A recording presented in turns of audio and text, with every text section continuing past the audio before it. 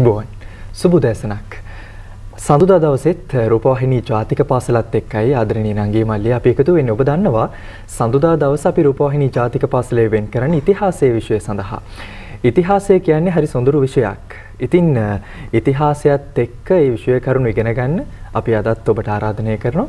අපේ සමාජය ගැන ටිකක් කතා කරද්දී ආදරණීය නංගී මල්ලී අද තියෙන සමාජය නෙමෙයි මීට වසර 10කට විතර කලින් තිබ්බේ. ඒ වගේම තමයි අද තියෙන සමාජය නෙමෙයි තව වසර 10ක් ඉදිරියේදී තියෙන්නේ. ඒ විදිහට අපේ සමාජය සංස්කෘතිය අතින් වෙන්නට පුළුවන්, ආර්ථිකය අතින් වෙන්නට පුළුවන්. කොහොම නමුත් විවිධ ශාස්ත්‍රත් එක්ක මේ සමාජය වෙනස් වීමකට ලක් වෙනවා.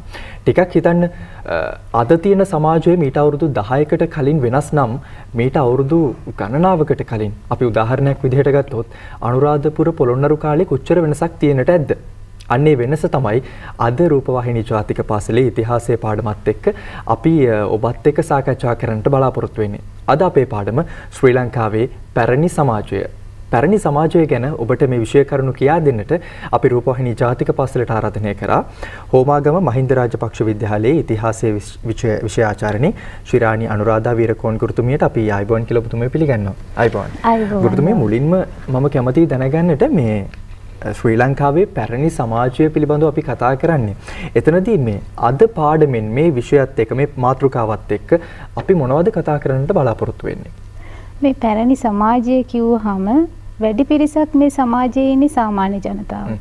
ඒ අතර මේ පාලකයින්, රජයේ නිලධාරීන්, ප්‍රභූවරු ඒ වගේ අය ඉන්නේ සුළු පිරිසක්. ඉතින් බොහෝ ඓතිහාසික මූලාශ්‍රවල මේ සුළු පිරිස තමයි විස්තර වෙන්නේ. එතකොට මේ 10 පෙළපොතේ 4 වෙනි පාඩමේ පැරණි සමාජය කියන එකේ. ඒකට මේ සාමාන්‍ය ජනතාවත් ඇතුළුව පාලකයින්, ප්‍රභූවරුන්, නිලධාරීන් කියන සියලු දෙනා ගැනම සාකච්ඡා කරනවා. එතකොට විශේෂිත මාතෘකා 3ක් යටතේ සාකච්ඡා කරනවා. පාලනීය ස්වરૂපය, ආර්ථිකය, සංස්කෘතිය කොහොමද මේ පැරණි සමාජය කියලා. ඒතකොට අද මේ පාඩමේ කියවෙන කොටස තමයි පාලනීය ස්වરૂපය කොහොමද සිද්ධ වුනේ කියන එක. ඔව්. එතකොට පැරණි සමාජයත් එක්ක අපි අද දවසේදී කතා කරන්නට බලාපොරොත්තු වෙන්නේ පාලනීය ස්වરૂපය පිළිබඳව. ගුරුතුමිය දැන් සාමාන්‍යයෙන් රටක පාලනය පිළිබඳව කතා කරද්දී මේ මම අහලා තියෙන විදිහට මම වැරදි නම් නිවැරදි කරන්න ව්‍යවස්ථාදායකයේ, විධායකයේ, අධිකරණයේ කියලා කොටස් තුනකින් තමයි රටක් පාලනය වෙන්නේ. දැන් පැරණි සමාජයේ ඒ විදිහටමද රටක් පාලනය වුණේ නැත්නම් ඊට වඩා වෙනස් ස්වરૂපයක් තිබ්බද? ඔව්. දුවේ පුතේ ඕනෑම රටක් ගත්තොත් ඕනෑම රටක් පාලනය කරන ආයතන 3ක් තියෙනවා. එකක් තමයි ව්‍යවස්ථාදායකය, විධායකය, අධිකරණය කියන. එතකොට මේ කොටස් තුන විශේෂයෙන් ගත්තොත් ව්‍යවස්ථාදායකය කියන්නේ රටක නීතිය සම්පාදනය කරන ආයතනය. උදාහරණයක් විදිහට කියනවා නම් වර්තමානයේ පාර්ලිමේන්තුව වගේ අපිට පෙන්නලා දෙන්න පුළුවන්. එතකොට ඒ පාර්ලිමේන්තුව වගේ ස්වරූපයක් තමයි අතීතයේ තිබුණේ. ඒ සඳහා රාජ්‍ය සභාව කියන රාජ්‍ය සභාවෙන් තමයි මේ නීති සැදීමේ කටයුතු සිද්ධ කරේ. ඊළඟට විධායකයෙක් ගත්තොත් නීතිය ක්‍රියාත්මක කරන ආයතනය. ඒකට සම්බන්ධ වෙන්නේ රජයේ නිලධාරීන්.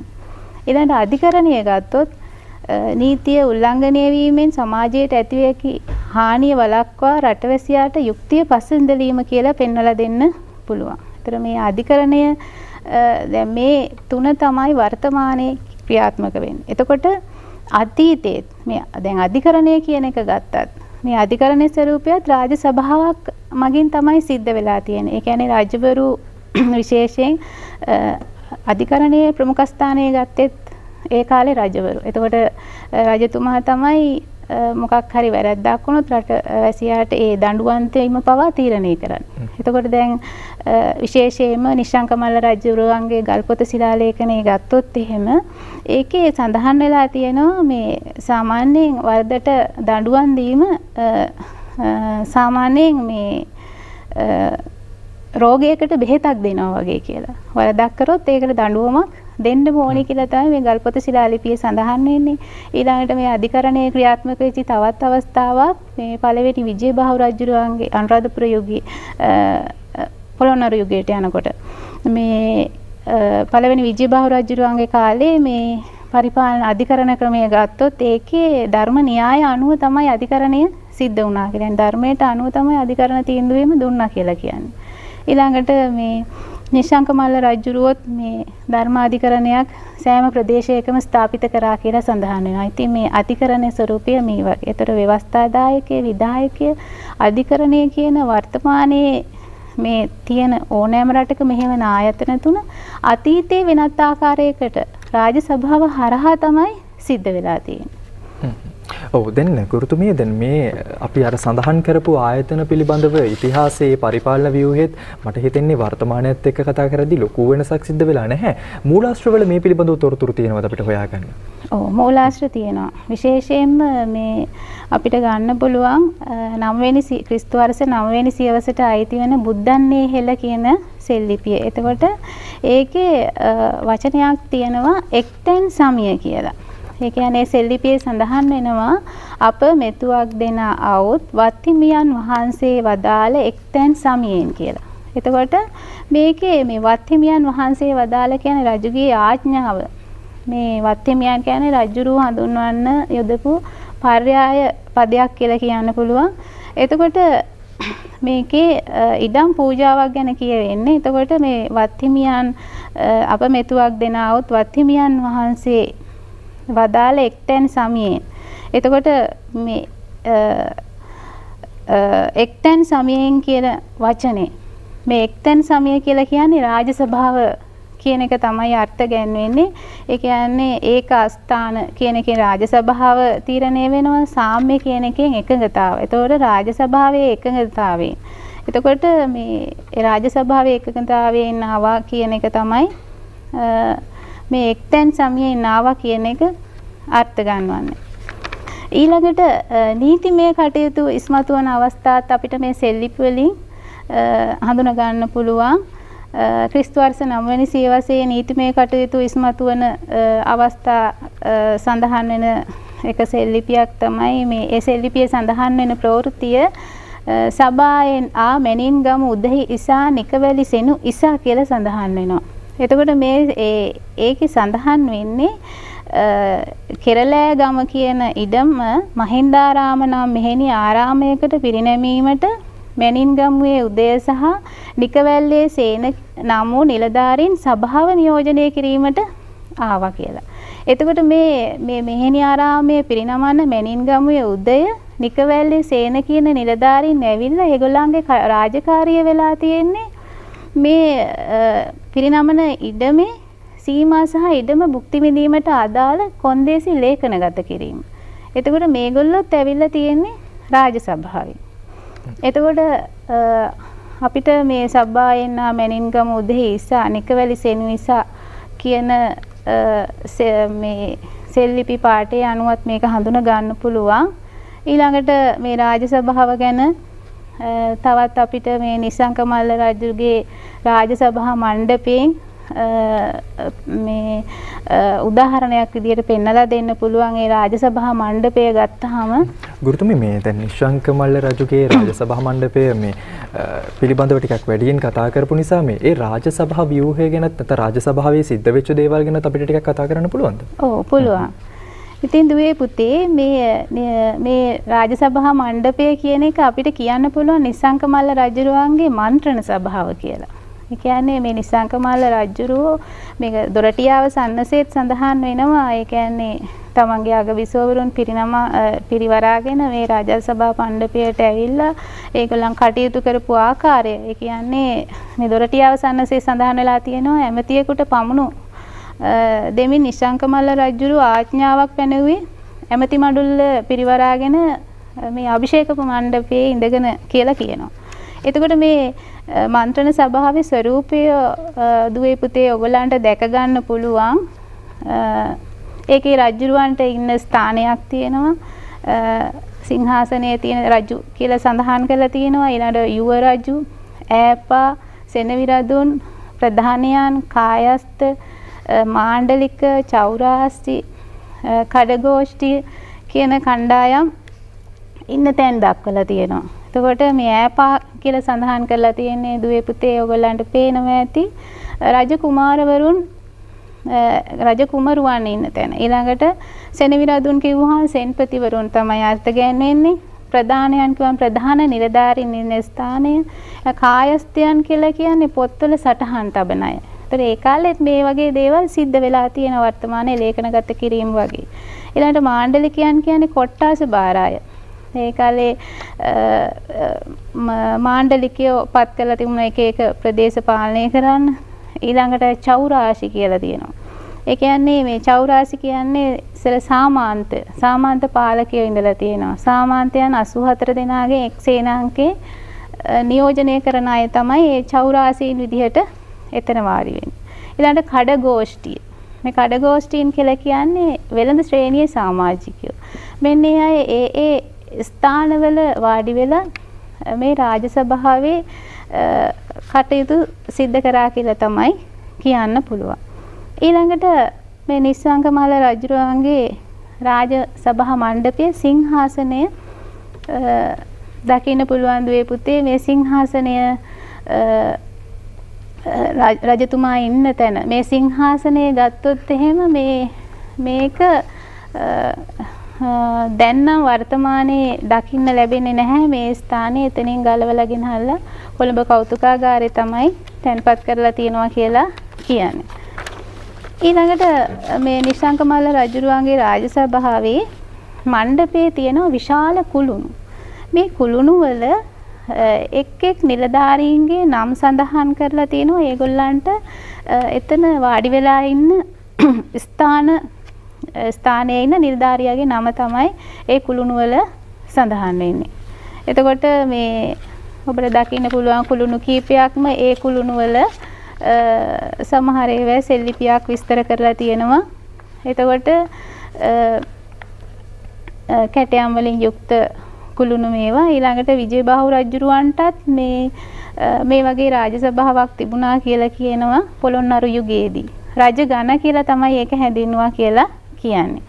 එතකොට මේ රජුරෝ සාමාන්‍යයෙන් මේ යහලක් අතේ තියාගෙන එහෙම නැත්නම් සෙන්කෝලයක් කියලා කියනවා. මේ නිවේදන නිකුත් කරා කියලා සඳහන් වෙනවා. ඉතින් මේ වගේ රාජසභාව ගැන මේ වගේ උදාහරණ පෙන්වලා දෙන්න පුළුවන් දුවේ පුතේ. ඔව් ගුරුතුමී මේ ඇතම් අවස්ථාවල අපිට හමු වෙනව නේද මේ විවිධ නම් වලින් හඳුන්වපු රාජසභාවේ කටයුතු කරපු ඒ නිලධාරීන්ට ලැබුණු විශේෂ නම් එහෙම තියෙනව නේද වෙනත් ආකාරයකට? ඔව්. රාජසභාව කියන වචනේ නොයෙදෙන තැන්වල වෙනත් නමින් මේ රාජසභාව මහා නැත්තම් මහලේ කියන පදේ යෙදෙන අවස්ථා තියෙනවා. ඒ කියන්නේ මහා ලේකක කියන වචනය. ඒ කියන්නේ රජයේ සියලු කටයුතු ලේඛනගත කිරීම තමයි මහලේ නැත්තම් මහලේකගේ කාර්ය වෙලා තියෙන. ඊළඟට එම ලේඛන ආරක්ෂා කර ගැනීමට අවශ්‍ය කටයුතු සම්පාදනය කිරීම තමයි කරන්නේ. එතකොට මේ මහලේකම්වරයෙක් ගැන මැදිරිගිරියේ සඳහන් වෙන සෙල්ලිපියක සඳහන් වෙලා තියෙනවා. ඒ කාලේ මැදිරිගිරියේ පිහිටා තිබූ ඇත්වෙහෙර කියන පදා නගරයකට දෙවන සේන රජතුමාගේ යනින් පිරිනමන ලද ඉඩම් පූජා කර එහි නීතිමය කටයුතු ඉටු කිරීමට කාශ්‍යප නැමැති මහලේකම්වරයා එහෙම නැත්නම් ඒකේ සඳහන් වෙලා තියෙනවා මහලේ කස්බා කියලා. ඒ කස්බා පැමිණියා කියලා සඳහන් වෙලා තියෙනවා. ඔබලට දකින්න පුළුවන් දුවේ පුතේ මේ මැදිරිගිරියේ ඡායාරූප කීපයක්. එතකොට ඒ සෙල්ලිපි පිහිටා ඇති ස්ථාන අඳුර ගන්න පුළුවන්. ඊළඟට මේ රජතුමා පාලන කටයුතු කරලා තියෙන්නේ අනුරාධපුරයේ ඉඳලා. දැන් ගුරුතුමී මේ රජතුමා බොහෝ වෙලාවට එක තැනක ඉඳගෙන මේ සමස්ත රටක් පාලනය කරද්දී ඒ බලය බෙදී යාම ගැන අපි ටිකක් කතා කරන්න ඕන නේද? විවිධ ප්‍රදේශ කොයි ආකාරයෙන්ද පාලනය කරේ කියලා? ඔව් බවංග. දුවේ පුතේ මේ අනුරාධපුරයේ අගනගරය වෙලා තියෙන කාලේ ඒ පාලනයේ කේන්ද්‍රස්ථානය වෙලා තිබුණෙත් මේ අනුරාධපුරයේම තමයි. එතකොට දැන් ඒ වර්තමානයේ වගේ නෙමෙයි අතීතයේ sannivedana කටයුතු දුර්වල මට්ටමක තිබුණේ. වර්තමානයේ නම් ඉතින් ගොඩක් තාක්ෂණය දියුණුයි. ඉතින් අතීතයේ ඒ වගේ නැහැ. ඉතින් මේ රජවරු උපායශීලීව මේ පාලන මධ්‍යස්ථානයේ ඉඳලා මුළු රටම පාලනය කරලා තියෙනවා. ඉතිහාසයේ අපිට සාක්ෂි හම්බ වෙනවා. එකක් තමයි මේ වල්ලිපුරම් රන්පත. මේ වල්ලිපුරම් රන්පත හම්බෙලා තියෙන්නේ යාපනයේ ස්ථානයක තිබිලා. එතකොට මේකේ සඳහන් වෙලා තියෙනවා මේ ලංකාවේ පාලනයේ කොටස් වලට බෙදලා තිබිච්ච ආකාරයේ සාක්ෂියක් මේ සන්නසේ සඳහන් ඔබට දකින්න පුළුවන් මේ වල්ලිපුරම් රන් සන්නස ඒකේ සඳහන් වෙලා තියෙනවා සිද්ධ මහරජ වහයහ රජෙහි අමතේ ඉසිගිරියේ නකදිව බුජමෙනි බදකර අතනෙහි පියගුකතිස විහාරේ කරීතේ කියලා සඳහන් වෙලා තියෙනවා. ඒකේ තේරුම තමයි යහපතක් වේවා මහරජ වසභගේ රාජ්‍යයේ අමාත්‍යවරයෙකු ඉසිගිරිය නැමැත්තා නාගදීපේ ප්‍රදේශයේ පාලනය කරන කල්හි බදකර අකහ කියන නම් ස්ථානයේ පියංගුකතිස්ස නම් විහාරය කරන ලදී කියලා. එතකොට ඒ ප්‍රකාශය අනුව අපිට පැහැදිලි වෙනවා මේ යාපනයේ ප්‍රදේශයේ පාලකයෙක්ට පවරලා තිබුණා. එතකොට මේ ලංකාවේ කොටස් බෙදා වෙන් කරලා තිබිලා තියෙනවා. එතකොට අපිට අතීතයේ දකින්න පුළුවන් රුහුණු මායා පිහිටි රෝහණය ඒ වගේ කොටස් වලට බෙදාගෙන රජවරු පාලනය කරලා තිබිච්ච ආකාරය. ගුරුතුමී මේ දැන් අර රුහුණු මායා පිහිටි වගේ අපේ රට කොටස් වලට බෙදලා රජවරු පාලනය කරානේ. දැන් මීට වඩා පුංචි කොටස් වලට රට බෙදා වෙන් කරගෙන පාලනය කරේ නැද්ද? මම අපි මතක් කරොත් දැන් වර්තමානයේ නම් ප්‍රාදේශීය වශයෙන් පාලනයක් සිද්ධ වෙනවනේ. ඇත්තටම බවංග ඒව තිබිලා තියෙනවා. ප්‍රාදේශීය වශයෙන් පාලනය කරලා තිබිලා තියෙනවා මේ රජවරුන්ගේ පහසුව සඳහා. මේ ප්‍රාදේශීයව බෙදලා තිබුණ කියන්න උදාහරණයක් තමයි අපිට මේ ක්‍රිස්තු වර්ෂ 9 කියන සියවස්වල මේ හම්බෙලා තියෙනවා මේ දසගම් ඇත්තෝ කියලා වචනයක්. ඒ කියන්නේ ගම් 10ක් නියෝජනය වන පරිදි ප්‍රධානීන්ගෙන් සමන්විත මණ්ඩලය තමයි මේ දසගම් ඇත්තෝ කියලා කියන්නේ. එතකොට මේ දසගම් ඇත්තන් ගැන අපිට සාක්ෂි හම්බෙලා තියෙනවා මේ මාතලේ දිස්ත්‍රික්කයට අයිති පැරණි බෞද්ධ විහාරයක් වන කළුදිය පොකුණේ සෙල්ලිපියක. ඒකේ සඳහන් වෙන තොරතුරු ගත්තොත් එහෙම ඒ විහාරයට දාණය මේ කළුදිය පොකුණේ තියෙන විහාරයට දාණය පූජා කිරීමේ යම් ගැටලුකාරී තත්ත්වයක් පැන නැගුණොත් දසගම් ඇත්තන් රැස් වෙලා ඒක විසඳා ගන්න ඕනි කියලා සඳහන් වෙලා තියෙනවා. ඒ කියන්නේ සාමාන්‍යයෙන් ඒ භික්ෂුන් වහන්සේලාට දාණය ලැබුණ නැත්නම් මේ දසගම් ඇත්තෝ තමයි මේ දිහත් වෙලා මේ ප්‍රශ්නේ විසඳන්න ඕනේ. එතකොට මේ ප්‍රාදේශීය පාලනය ගැන අපිට කියවෙන තොරතුරක් එතකොට ඒකෙන් අපිට හම්බ වෙනවා. ඔව් දැන් ගුරුතුමිය අපි විශේෂයෙන් මතක් කරනවා දැන් අපි මේ වෙද්දි කතා කරා සාමාන්‍යයෙන් අපේ පැරණි සමාජයේ තිබ්බ පාලන ව්‍යුහය පිළිබඳව කොයි ආකාරයෙන්ද රටක් පාලනය වුණේ කොයි ආකාරයෙන්ද ප්‍රාදේශීය වශයෙන් මේ බෙදීම් සිද්ධ කරගෙන රටේ පාලනය සිදු වුණේ කියන දේවල් පිළිබඳව කතා කරා. එතනින් පස්සේ අපි මේ ජනතාවගේ පැත්තට ආවොත් ටිකක් ජනතාවත් එක්ක පාලකීන් කොයි වගේද කටයුතු කරේ කියන දේ පිළිබඳවත් අපි කතා කරන්න ඕනේ.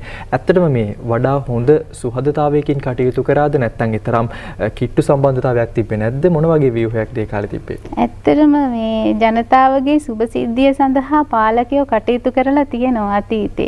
ඉතින් ඒ කරපු ආකාරය ගත්තොත් එහෙම ආගමික ස්ථානවලට දීමනා පිරිනමලා තියෙනවා. ඊළඟට සාමාන්‍ය ජනතාවට යහපත සලසලා තියෙනවා. ඊළඟට ජනතාවගේ පොදු සෞඛ්‍ය පහසුකම් නගා සිටවන්න පාලකයෝ කටයුතු කරලා තියෙනවා. එතකොට ඒ කටයුතු කරපු ආකාරය ගැන අපිට ඉතිහාසයේ පුරා සාක්ෂි හම්බ වෙනවා. පැරණි සමාජයේ දැන් රෝහල් හා වෛද්‍ය වෘත්තිය තිබුණා කියන සාධක. ඒවෙන් අපිට මේ සාධක හම්බ වෙනවා. විශේෂයෙන් රෝහල් තිබුණා කියලා සාධකයක් තමයි වෙජ්ජශාලා කියලා මූලාශ්‍රවල සඳහන් වෙලා තියෙනවා. ඊළඟට වෛද්‍යවරු හිටියා කියන්නේ වෙජ කියලා සෙල්ලිපිවල සඳහන් වෙලා තියෙනවා. මේ රෝහල් හදන්න වෛද්‍යවරු සඳහා අනුග්‍රහය දක්වන්න වෛද්‍යවරු හිටියා කියන්න අපිට ගොඩක් සාක්ෂි හම්බ වෙනවා. මෙදිරිගිරිය, මාලිගාවිල, මිහින්තලේ, අනුරාධපුරය, පොළොන්නරුව, ආලාහන පිරිවෙන් සංකීර්ණය කියන මේ ප්‍රදේශවල රෝහල් වල නටඹුන් හම්බ වෙනවා. එතකොට මේ රෝහල් දිහා බැලුවාම අපිට මේ විශේෂයෙන් ඔබට දකින්න පුළුවන් මෙදිරිගිරියේ රෝහල. දැන් මේව බලන්න මේ බෙහෙත්වරු දකින්න තිබෙනවා. දේශීය ඖෂධ වර්ග පාවිච්චි කරලා ඒ පංචකර්ම වෙදකම් කරා කියලා. සර්වාංග වෙදකම, කැඩුම් බිදුම් වෙදකම්, ශල්‍ය වෛද්‍ය, පශු වෛද්‍ය, විෂ වෙදකම, ඇස් වෙදකම, නිල වෙදකම. ඒතර මෙන්න මේ වගේ දේවල් කරලා තියෙනවා මේ රෝහල් වල. එතකොට මේවා හදන්න මේ පාලකයෝ තමයි කටයුතු කරලා තියෙන්නේ. එතකොට දැන් ආලාහන පිරිවෙන් සංකීර්ණය ගත්තොත් ඒක තමයි විශාලතම පිරිවෙන් මේ පිරිවෙන් සංකීර්ණයේ තියෙන රෝහලක් තමයි විශාලතම රෝහලක් විදියට අපිට ගන්න පුළුවන්. එතකොට මේ රෝහල පිහිටි ස්ථාන වලින් ඇවරුම් ගල් උපකරණ වගේ දේවල් හම්බෙලා තිනවා. ශල්‍ය වෛද්‍ය උපකරණ හම්බෙලා තිනවා. වර්තමානයේ පාවිච්චි කරන ශල්‍ය වෛද්‍ය උපකරණ වලට සමානයි ඒවා. දැන් මැදිරිගිරියේ බෙහෙත්වරු වගත්තොත් ඒවත් ඒ පංචකර්ම සඳහා පාවිච්චි කරන්න ඇති. ඒ බලන්නේ ශරීරයේ ප්‍රමාණයට ඒ බෙහෙත්වරු හදලා එතකොට ඒවේ ඒ වෙදකම් කරපු ආකාරය හඳුනන්න පුළුවන්. එතකොට රුවන්වැලි සෑය ඉදිරියේ තවත් රෝහලක් තිබිලා තියෙනවා. ඒකේ නටබුන් දකින්න පුළුවන්. තිරේ ඔබට දිස්වේ. එතකොට මේ රුවන්වැලි සෑය ඉදිරියේ තියෙන ඒ බිම් සැලැස්ම තමයි වර්තමානයේ වෙනකොට දකින්න පුළුවන්. එතකොට ඒ රෝහලේ මුරගල් ඉතාමත් කලාත්මකව නිර්මාණය කරලා තියෙනවා. ඊළඟට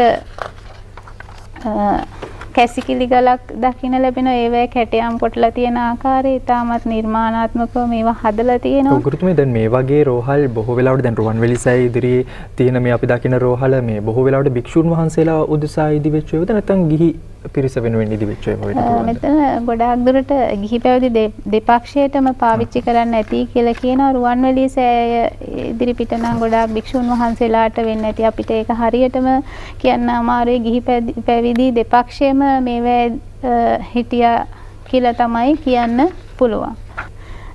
ඊළඟට මිහින්තලේ තවත් රෝහලක් තිබිලා තියෙනවා. පැරණි රෝහල් සැලැස්මක් දාලා තිනවා. ඒ මිහින්තලේ රෝහල නම් කුඩා රෝහලක් කියලා තමයි කියන්නේ. කාමර 31ක් විතර ප්‍රමාණයෙන් යුක්ත. එතකොට ඒ රෝහල් භූමියේ නටබුන් දකින්න තියෙනවා. ඒකෙන් සොයාගත්තු බෙහෙත්වරුව. එතකොට මේ මැදිරිගිරිය ආලහන පිරිවෙන් සංකීර්ණවල හොයාගත්තු බෙහෙත්වරු වලට සමානයි. එතකොට ඒවත් ඒ පංචකර්ම වෙදකම් තිබුණා කියලා අපිට කියන්න පුළුවන්. ඒත් එක්කම මේ ඇඹරුම් ගල් හම්බෙලා තියෙනවා. එතකොට ඒ කුඩා බෙහෙත්වරු ඇඹරුම් ගල් ඒවැ අර බෙහෙත් වර්ග අඹරන්න ඒ වගේ දේවල් වලට පාවිච්චි කරන්න ඇති කියලා විශ්වාස කරන්න පුළුවන්. ඊළඟට විවිධ ආකාරයේ හැඩේ තියෙන ඇඹරුම් ගල් තියෙනවා. ඉතින් ඒ ඇඹරුම් ගල් දිහා බැලුවාම ඒ කාලේ වෙදකම ඉතාමත් දියුණු විදිහට තියෙන්න ඇති කියලා කියන්න පුළුවන්. විවිධ ආකාරයේ බෙහෙත් ක්‍රම තිබුණා කියලා අපිට කියන්න පුළුවන්. ඔව්. දැන් අපි එකල පැවති ඒ දවස්වල සමාජයේ පැවති විශේෂයෙන්ම මේ රෝහල් සංකීර්ණයන් පිළිබඳව එහෙමත් නැත්නම් සෞඛ්‍ය පහසුකම් පිළිබඳව වැඩියෙන් කතා කරා. ගුරුතුමිය ඒ කාලේ පාලකයන් විසින් මේ විශේෂයෙන්ම මේ සෞඛ්‍ය නගා සිටවන්නේ අම්මාකාරයක ක්‍රියාමාර්ග ගත්තද? එහෙම අපිට එහෙම ක්‍රියාමාර්ග ගත්තා නම් අපිට විශේෂයෙන් ඉස්මතු කරන්න පුළුවන් පාලකයෝ එහෙම ඉන්නවද? ඔව්. සෞඛ්‍ය පහසුකම් නගා සිටවන්න කටයුතු කරපු පාලකයෝ ගැන කතා කරොත් එහෙම අපිට ඉතිහාසයේ මේ ලස්සන කතන්දර ගොඩාක් දකින්න පුළුවන්. විශේෂයෙන් බුද්ධදාස රජතුමා ගැන කතා කරන්න පුළුවන්. මේ බුද්ධදාස රජතුමා රෝහල් ඉදිකිරීම සඳහා අනුග්‍රහය දක්වපු පාලකයෙක් කියලා කියන්න පුළුවන්. මෙතුමා තමයි සාරාර්ථ සංග්‍රහය ලිව්වා කියලා කියන්නේ වෙද පොත. එතකොට දක්ෂ වෛද්‍යවරයෙක් කියලා කියන්න පුළුවන්. ශල්‍ය වෛද්‍යවරයෙක් රෝහල් ඉදි කරලා ඒව සඳහා අවශ්‍ය පහසුකම් සපයලා තියෙනවා. බුද්ධදාස රජතුමාත් එක්ක ගෙතිච්ච හරි අපූර්ව කතා තියෙනව නේද ගුරුතුමා? ඔව්. ඇත්තටම බොහෝ කතන්දර තියෙනවා. මහා වාසයේ දකින්න පුළුවන් ඇත්තටම දුවේ පුතේ. ඉතින් ඒව මේ පුතාලා අහලා ඇති හැමදාමත් කියන්නේ හැමෝම දන්න කතාවක් තමයි මේ නාගයෙකුට වෙදකම් කරා කියන එක. නාගයේගේ උදරේ ගෙඩියක් පල්ලලා බෙහෙත් දාලා සනීප කරා කියන එක. ඊළඟට ඒ වගේම භික්ෂුන් වහන්සේ නමක් අශ්වයෙක් සනීප භික්ෂුන් වහන්සේ නමක් සනීප කරපු ආකාරය සාමාන්‍ය ජනතාව සනීප කරපු ආකාරය සත්තුන්ට වෙදකම් කරපු ආකාරය ගැන කියවෙනවා. ඊළඟට විශාල මොලේ ශල්‍ය කර්ම පවා කරපු අවස්ථා අපිට මේ පුංචි කතන්දරවල තියෙනවා. ඒක මේ දැන් අපි විශ්වයේ කරුණු ඉගෙන ගන්න අතර වාරේ අපිව නරඹන දුව පුතා සමහර වෙලාවට කැමති ඇති මේ බුද්ධදාස රජතුමත් එක්ක ගෙතිච්ච කතාවක් එහෙම අහන්න අපිට පුළුවන්කමක් තියෙනවා බොහොම වටිනවා. ඇත්තටම දුවේ පුතේ එක කතාවක් තමයි එක්තරා පුද්ගලයෙක් එයා හදිස්සියකට වතුර බීගෙන ගිහිල්ලා තියෙනවා. දිය කඩਿੱත්තකින් ගත්ත වතුර. එතකොට ඒ බිත්තර කියන්නේ ඒ වතුර බීමත් එක්ක ඒ වතුරත් එක්ක ගෙම්බි බිත්තර පෙවිලා තියෙනවා. එතකොට මේ ගෙම්බි බිත්තරය ඒ ශ්වාසනාලේ හරහා මොළයට ගිහිල්ලා තියෙනවා. එතකොට මේ මොළේ ඒ ගෙම්බි බිත්තරේ පුපුරලා ගෙම්බි පැටියෙක් හැදිලා තියෙනවා. ඉතින් වැසිය අධික කාලෙට මේ ගෙම්බ කරදර කරන්න ගන්නවා මේ මිනිස්සයාට. ඉතින් මේ මිනිස්සයාට දරාගත නොහැකි හිස් රදයක් හැදිලා තියෙනවා. පස්සේ මේ බුද්ධදාස රජතුමා මේ පුද්ගලයාගේ මේ ඔලු කට්ට ගලවලා අයින් කරලා මේ ගෙම්බව අයින් කරලා ආයෙත් ඒ ඔලු කට්ට හයි කරලා ඒ වගේ ලොකු සැත්කම් කරලා තියෙනවා. හැමදාම ඇතා පිටින් කොහේ හරි සංචාරය කරනවා නම් ඒ සැත්කම් උපකරණ කට්ටලයක් අරගෙන ගියා කියලා තමයි කියන්නේ අවශ්‍ය අවස්ථාවලදී ප්‍රයෝජනයට ගැනීම සඳහා. දැන් මේ විදිහට තවත් අපිට පුළුවන් ද බුද්ධදාස රජතුමාට අමතරව තවත් රජවරු ඉන්නට ඇති මේ සෞඛ්‍ය ශාස්ත්‍රය නගා සිටුවන කටයුතු කරපු. ඇත්තටම බවංග මේ දුවේ පුතේ පස්වන මහින්ද රජතුමා ඔයෙක් පළාතවල රෝහල් වලට අවශ්‍ය සියලු දේ ලබා දීම මේ පස්වෙනි මහින්ද රජතුමා කරලා තියෙනවා. ඊළඟට හතරවෙනි කාශ්‍යප රජතුමා. මේ හතරවෙනි කාශ්‍යප රජතුමා ඒ කාලේ පැතිරිලා ගිය උණ රෝගයක් මේ හතරවෙනි කාශ්‍යප රජුගේ කාලේ දරුණු උණ රෝගයක් පැතිරිලා තියෙනවා. ඉතින් මේ උණ රෝගය පැතිරිලා යනකොට මිනිස්සු මැරෙන්න පටන් අරන් තිනවා. ඉතින් මේකෙන් ගලවා ගැනීම සඳහා විශේෂ රෝහලක් ඉදි කරලා තියෙනවා. ඒක හඳුන්වලා තියෙනවා උපසග්ග රෝගනාශ කියලා. ඊළඟට පළවෙනි උපතිස්ස රජතුමා. මේ පළවෙනි උපතිස්ස රජතුමා මේ මාතෘ නිවාස ඉදි කරලා තියෙනවා. මේ මාතෘ නිවාස හඳුන්වලා තියෙනවා පසවන්ති ශාලා කියලා. ඊළඟට පණ්ඩුකාභය රජතුමා මාතෘ නිවාස ඉදි කරා කියලා කියනවා. මේක සොත්ති ශාලා කියලා තමයි හඳුන්වන්නේ. ඊළඟට මෙතන සඳහන් වන තවත් වැදගත් රජ කෙනෙක් තමයි මේ සෞඛ්‍ය ශාස්ත්‍රයේ නගා සිටුවීම සඳහා අපිට කතා කරන්න පුළුවන් මේ මහා පරාක්‍රම බාහු නැත්නම් පළවෙනි පරාක්‍රම බාහු රජතුමා. මේ මහා පරාක්‍රම බාහු රජතුමා මහා ගිලාන ශාලාව කියලා එකක් හදලා තියෙනවා. මේ මහා ගිලාන ශාලාවේ ලෙඩ වෙලා ඉන්න රෝගීන් හැම අයෙක් සඳහාම බෙහෙත් කැඳ බත් සපයන්න සේවක සේවිකාවෝ පත් කරලා තියෙනවා. ඊළඟට දක්ෂ වෛද්‍යවරු පත් කරලා තියෙනවා. එතකොට ඒ ගැන සොයා බලලා කටයුතු කරලා තියෙනවා තමන්ම. මේ රජතුමා මේ මාසෙට යෙදෙන පෝය 4ෙදි හැම පෝය දවසකම මේ රාජ අභරණ ගලවලා ඉවර වෙලා සුදුවතින් සැරසුණාලු. එimhe සුදුවතින් සැරසිලා ඉවර වෙලා මේ රෝහලේ සංචාරය කරලා තියෙනවා. එහෙම ගිහිල්ලා ලෙඩ වෙලා දැන් මේ ගිලන් වෙලා ඉන්න අයට වෙදකම් හරියට කෙරෙනවද කියලා සොයලා බලලා තියෙනවා. ඒතකොට ඒගොල්ලන්ගෙන් ඒ හරියට ඒ වෙදකම් කෙරලා නැත්නම් ඒ වෛද්‍යවරුන්ට ඒ බව දන්නලා નિયમિત ප්‍රතිකාර ලබලා දෙන්න රජුරෝ කටයුතු කරලා තියෙනවා. ඒ කියන්නේ රජුරෝ මේ දක්ෂ ආයුර්වේද වෛද්‍යවරයෙක් කියලා කියන්න පුළුවන්. ඒතර ඒ වගේ මේ ඊළඟට මේ පරාක්‍රම බාහු රජුරවන්ට මේ කවදාවත් මේ ලෙඩක් හැදුන්නේ නැහැ කියලා තමයි මහාවංශය සඳහන් වෙන්නේ. ඒ කියන්නේ එච්චර ඒ ගිලනුන්ට උපස්ථාන කිරීම කරලා තියෙනවා. ඒතකොට මේ ගිලාන ශාලාවේ ඊළඟට ලෙඩු මේ සනීප වෙලා යනකොට ඒ වෛද්‍යවරුන්ට මේ ලෙඩුලා ඒ සුව වෙච්ච අය ලව්ව මේ පින් අනුමෝදන් කෙරෙවවලු. එතකොට එහෙම කරවලා ඒ විතරක් නෙමෙයි. ඒගොල්ලෝ පිටත් කරලා හරිනකොට රෙදි පෙරදි දීලා තෑගි දීලා තමයි පිටත් කරලා තියෙන්නේ. ඊළඟට මේ තවත් අපූර්ව කතාවක් තියෙනවා මේ පරාක්‍රම බාහු රජුගේ ගිලාන ශාලාව ගැන කියවෙන මේ ගිලාන ශාලාවට එක්තරා දවසක කවුඩෙක් ඇවිල්ලා ඉඳලා තියෙනවා. මේ කවුඩගේ කපෝලේ ගෙඩියක් හටගත්ත කවුඩෙක් කියලා තමයි කියන්නේ. එතකොට මේ කවුඩ යන්නේ නැතුව ඉන්නකොට වෛද්‍යවරු මේ කවුඩව ගෙනිහිලා රජුරවන්ට පෙන්නලා තියෙනවා. රජුරෝ කියලා අවශ්‍ය ප්‍රතිකාර කරන්න කියලා මේ කවුඩගේ ගෙඩිය බලලා බෙහෙත් කරලා ඊට පස්සේ කවුඩ සුවපත් කරා කියලා කියනවා. ඒ විදිහට ඒ සුවපත් කරලා අන්තිමට මේ ඇතා පිට නංවගෙන කවුඩව මේ නගරේ ප්‍රදක්ෂිනා කරලා තිනවා නගරේ වටේ. එහෙන් ප්‍රදක්ෂිනා කරලා මේ කවුඩව පිටත් කරලා හැරියා කියලා කියනවා. ඉතින් ඇත්තටම මේ අපේ රජවරු ගත්තාම මේ දේශීය වෙදකමේ තාමත් පාරතරට ගිය වාසනාවන්ත රජවරු කියලා ඇත්තටම කියනවා නම් පෙන්වලා දෙන්න පුළුවන්. ඔව්. අද ඉතිහාසයේ පාඩමේ විෂය කරුණු ඉගෙන ගන්නවා වගේම ඔබට පුළුවන් අනුරාධා ගුරුතුමියත් එක්ක මේ කතන්දර කිහිපයකුත් රස විඳින්න. දැන් ඔබ කතන්දර දෙකක්ම අහුවනේ. ඒ දේවල් එක්ක ඔබේ විෂය කරුණු වලට මේක ගලපගෙන විෂය කරුණු පහසු කරගන්නටත් පුළුවන්. දැන් මේ කතා කරේ ආදරණීය නංගි මල්ලි අපි සෞඛ්‍ය ශාස්ත්‍රය පිළිබඳව අතීතයේ සෞඛ්‍ය ශාස්ත්‍රය නගා සිටවන්න කටයුතු කරපු පාලකයන් පිළිබඳව රජවරුන් පිළිබඳව. දැන් රටක් විදිහට ගත්තාම අපිට මේ තනිව රටක් ගොඩනගන්න ටිකක් අමාරුනේ. ඒ නිසාමනේ ඔබ දන්නවා වර්තමානයේ අපි විදේශ රටවල් එක්ක ඒ ගනුදෙනු කරන්නේ ඒ සම්බන්ධතා තියාගන්නේ තනිව රටක් විදිහට අපිට නැගී සිටින්නට ටිකක් අපහසු නිසා. අතීතයේ ඒ කාලෙත් ගුරුතුමිය එහෙම විදේශ සම්බන්ධතා පැවැත්වුවද ශ්‍රී ලංකාව?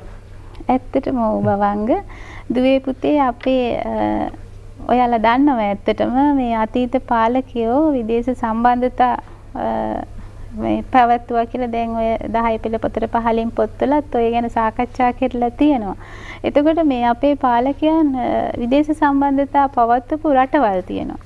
ඉන්දියාව ගත්තොත් ඉන්දියාවේ විවිධ ප්‍රාන්ත ප්‍රදේශ තියෙනවා. දකුණු ඉන්දියාව, චේර රාජ්‍ය, කාලිංගය, පාණ්ඩ්‍ය දේශය, ඒ වගේ රාජ්‍යයන් එක්ක සම්බන්ධතා පවත්වලා තියෙනවා. ඊළඟට දුර රටවල් තියෙනවා. රෝමය, චීනය, අරාබිය කියන විදේශ රටවල් එක්ක විදේශ සම්බන්ධතා පවත්වලා තියෙනවා.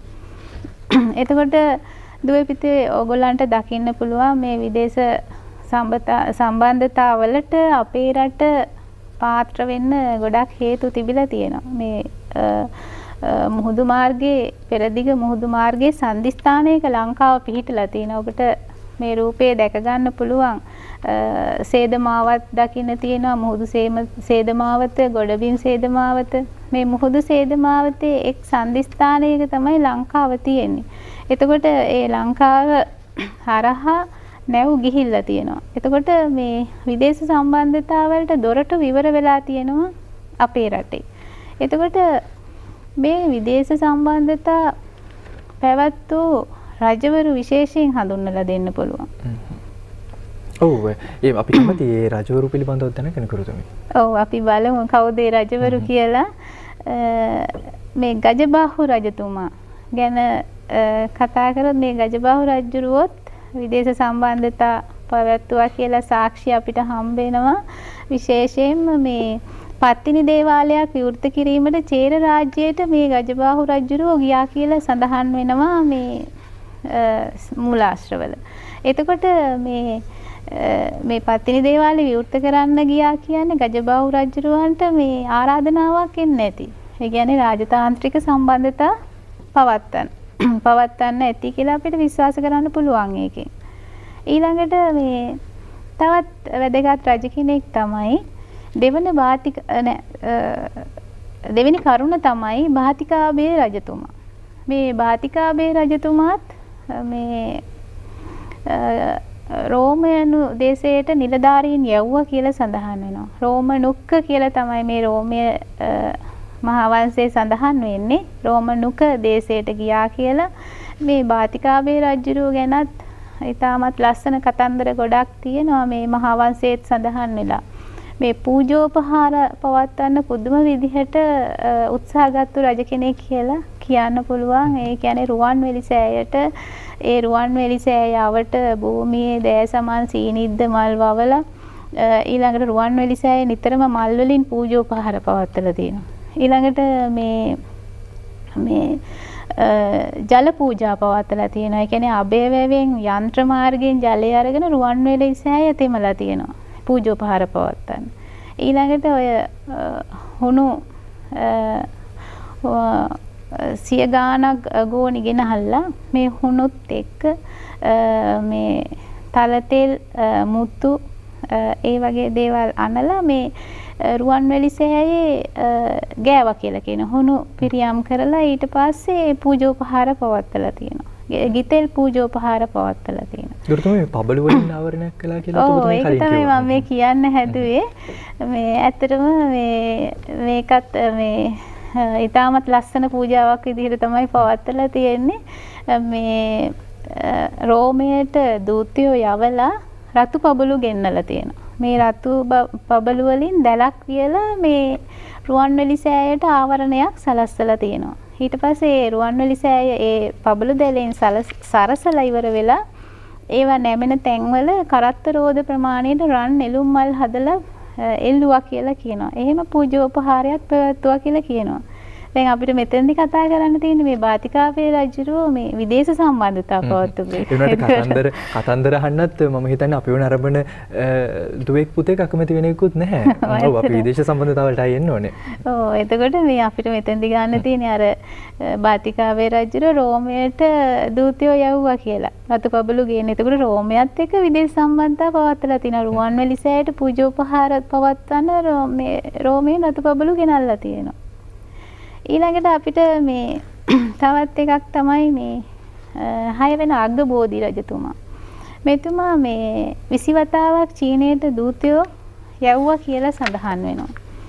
එතකොට මේ වගේ විදේශ සම්බන්ධතා කිට්ටු සම්බන්ධතා අපේ පාලකයෝ පවත්වලා තියෙනවා. ඊළඟට ගුරුතුමී මේ ඒ නිසාමද මේ අර මම අහලා තියෙනවා ඉතිහාසයේ අපේ රජවරු අපේ පාලකයන් විදේශ රටවලින් කුමාරිකාවන් සරණ පාවාගෙන තියෙනවා කියලා ඒ පවත්වපු කිට්ටු සම්බන්ධතාවල ප්‍රතිඵලයක් වෙන්නේ නැති සමහර වෙලාවට ඒක. ඔව් ඇත්තටම මේ අසල්වැසි රටවල් එක්ක මේ විවාහ සම්බන්ධතා ගොඩනගාගත්තු අවස්ථාත් අපේ පාලකයෝ තියෙනවා. විශේෂයෙන්ම මේ පළවෙනි විජේබාහු රජුරෝ මේ කාලිංග වංශික කුමාරිකාවක් තමයි විවාහ කරගන්නේ. ඉතාමත් ලස්සන කුමාරිකාවක් රූමත් මේ තිලෝක සුන්දරියව විවාහ කරගත්තා. ඊළඟට මේ පළවෙනි විජේබාහු රජුරවන්ට හිටියා මේ සොහයුරියක් මිත්තා කියලා. මේ මිත්තා සොහොයුරට මේ චෝල රජුරුවන්ගේ විවාහ යෝජනා නිරන්තරයෙන් එන්න පටන් ගත්තා. එතකොට මේ අවස්ථාවේ මේ විජේබාහු රජුර මොකද කරේ? පාණ්ඩ්‍ය කුමාරයෙකුට තමන්ගේ නංගිව විවාහ කරලා දුන්නා. ඊළඟට මේ තවත් මේ එක මට හම්බෙච්ච කරුණක් තමයි මේ තිලෝක සුන්දරී තමන්ගේ මේ ලස්සන රූමත් බිසවගේ නෑයෝ තුන්දෙනෙක් නෑයෝ සහෝදර තුන්දෙනෙක් කියන්න පුළුවන්. ඇවිල්ලා හිටියා මේ විජේබාහු රජුරුවන් ගාවට මදුකාර්ණව බීමරාජ බලක්කාර කියලා. එතකොට මේ තුන්දෙනා රාජසභාවට ආවහම මේ රජුරෝ වැටුප් ගෙවන්න මේ රාජකාරී පැවරුවා කියලා කියනවා. ඊට පස්සේ මෙන්න මේගොල්ලන්ගේ හිටිය මේ නංගි කෙනෙක් සුනාරි කියලා. මේ සුනාරිව මේ විජේබාහු රජුරුවන්ගේ මේ පුතාට වික්‍රමබාහුට විවාහ කරලා දුන්නා කියලා කියනවා. එතකොට විවාහ සම්බන්ධතා තිනොත් මේ රටවල් එක්ක සම්බන්ධතා පැවැත්වුවා කියලා කියන්න පුළුවන්.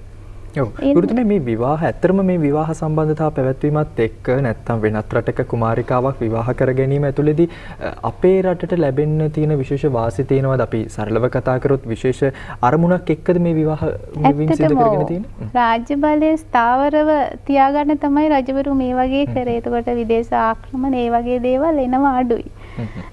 විරුද්ධව එන්නේ නැහැ. ඒ නිසා රජවරු ගොඩක් වෙලාවට කටයුතු කරේ අසල්වැසි රටවල් එක්ක ඊටාම කිට්ටු සම්බන්ධතාවයක්. ඒ විදිහට සමීප වෙච්ච රජවරු ගැන අපිට කතා කරන්න පුළුවන් නේද ගුරුතුමිය? ඔව් ඇත්තටම මේ ඒ වගේ කතන්දර ඉතිහාසයේ ගොඩාක්ම තියෙනවා. එතකොට මේ අසල්වැසි රටවල් එක්ක විශ්වාසවන්තව කටයුතු කරලා තියෙනවා පළවෙනි විජයබාහු රජතුමා. විශේෂයෙන් අපේ අති උතුම් දළදා මාලිගාව අපිට මේ අපි පූජනීයත්වයෙන් සලකන මේ දළදා වහන්සේව ආරක්ෂා කරන්න ඉන්දියාවෙන් ආපු මේ දකුණු ඉන්දීය මේ වේලැක්කාර බටයෝ යොදාගෙන තියෙනවා. ඒකට ඒ වගේ විදේශීය හමුදාවකට අපේ මේ අතිමුතුම් දළදා වහන්සේ ආරක්ෂා කරන්න දුන්නා කියන්නේ තාමත් මේ එක විශ්වසනීය විදිහට කටයුතු කරා කියලා කියන්න පුළුවන්. එතකොට දැන් ගුරුතුමිය අපි විශේෂයෙන් කතා කරොත් අපි කතා කරා පාලකයන් පිළිබඳව ඒ වගේම පාලකයන් කොයි ආකාරයෙන්ද ජනතාව එක්ක කටයුතු කරේ කියන දේ පිළිබඳව අපි කතා කරා. ඒ වගේම ඔවුන්ගේ තිබ්බ සෞඛ්‍ය පහසුකම් ගොඩනැංවීම ඒ වගේම විදේශ රටවල් එක්ක තියාගත්ත සහසම්බන්ධතාවය පිළිබඳව කතා කරා. මේ සියලු කරුණුත් එක්ක මේ පාලකයන්ගේ අරමුණ ගැන අපිට ටිකක් කතා කරන්න පුළුවන්ද? ඔව්. ඇත්තටම මේ පාලකයන්ගේ අපිට අනේ බවංග අපිට කතා කරන්න බැරි වෙච්ච එකක් තියෙනවා. මම ඒකත් කියන්න ඕනේ මෙතෙන්දී. මේ ඉන්දියානු සාගරයේ සම්බන්ධතා පවත්වපු තවත් එක් රටක් තමයි අරාබි ජාතියත් එක්ක. වෙනද සම්බන්ධතා එහෙම පවත්වලා තියෙනවා. එතකොට මේ අරාබි ලේඛකයෙක් ඉඳලා තියෙනවා මේ අල් බලසූරි කියලා. මෙයා රතු කැට දිවයින කියලා අපේ රට හඳුන්වලා තියෙනවා. අපේ හිටියේ රජවරුත් එක්ක මේ තෑගි හෝමාරු කරගත්තා කියලා සඳහන් වෙනවා. ඒතකොට ඒක අනිවාර්යයෙන්ම මේ මෙතනදී අපි සඳහන් කරන්න ඕනි. ඔව්. ඒ දේවල් එක ගුරුතුමිය දැන් අවසන් වශයෙන් අපි අද දවසේදී කතා කරේ අපේ රටේ පැරණි සමාජය ගැන. ඒ සමාජය ගැන ඔබට අවබෝධයක් ලැබෙන්නට ඇති කියලා අපි විශ්වාස කරනවා. හැබැයි ගුරුතුමිය කරුණු වශයෙන් දැන් අපි මේ අරගෙන ආපු කතාබහ අපිට පුළුවන් ද සාරාංශයක් විදිහට අපේ දුවට පුතාට කියලා දෙන්න ආයමත් වතාවක්. ඇත්තටම දුවේ පුතේ මේ 4 වෙනි පාඩම 10 ශ්‍රේණිය පෙළ පොතේ එතකොට අපි පාලනයේ ස්වරූපය තමයි කතා කරේ. එතකොට පාලනය ඔය ව්‍යවස්ථාදායකයේ විධායකයේ අධිකරණයේ කියන ආයතන කොහොමද අපේ අතීතයේ සිද්ධ වුණේ? ඒවා සඳහන් වන මූලාශ්‍ර මොනවද?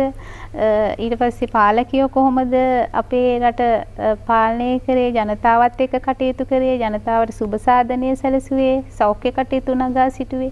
ඒතර ඒ වගේ කොටස් ඊළඟට අපිට සෙල්ලිපි මූලාශ්‍ර ඊළඟට රජවරුන්ගේ වෛද්‍ය ක්‍රම ගැන කතා කරනවා. එතකොට විදේශ සම්බන්ධතා ඒ වගේ කොටස් තමයි මේ පාඩමෙන් කතා කරන්නේ.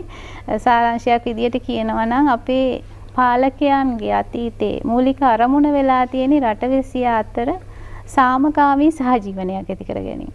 එතකොට ඊළඟට ජනතාවට සුබ සාධනය සැලසීම. ඊළඟට මව්බිමේ සුරක්ෂිතභාවය. ඒ වගේම රටවැසියාගේ අනාගත තිර ජීවනයේ උදෙසා භෞමික අඛණ්ඩතාවය ආරක්ෂා කිරීම. මෙන්න මේව තමයි මේ පාලකයන්ගේ අරමුණ වෙලා තියෙන්නේ. විභාගයේ සඳහා සූදානම් වෙන ඔබ ඒ කරුණු ටිකක් වැඩියෙන් මේ කරුණු වලට වැඩි අවධානයක් දෙනවා නම් වඩා වටිනවා. ඉතින් ඔන්න ආදරණීය නංගිමලි අපි අද දවසේදී ඔබත් එක්ක කතා කරේ ශ්‍රී ලංකාවේ පැරණි සමාජය ගැන කතන්දර ගොඩක් ඔබට අහන්නට පුළුවන්කමක් ලැබුණේ. ඒ අතර විෂය කරුණු ඔබ ඉගෙන ගත්තා. අපි විශ්වාස කරනවා මේ දේවල් එක්ක වඩාත් හොඳින් මේ පාඩම ඔබට සමීප වෙන්නට ඇති කියලා. ඉතින් හරි අපූර්වට මේ පාඩම ඔබට අරගෙන ආවේ හෝමාගම මහින්ද රාජපක්ෂ විද්‍යාලයේ ශිරාණි අනුරාධා වීරකෝන් ගුරුතුමිය. ඔබතුමීට බොහොම ස්තුතියි. අද රූපවාහිනී ජාතික පසලත් එක්ක සම්බන්ධ වුණාට අපි ආයුබෝවන් කියලා සමුදෙනවා. ආයුබෝවන්.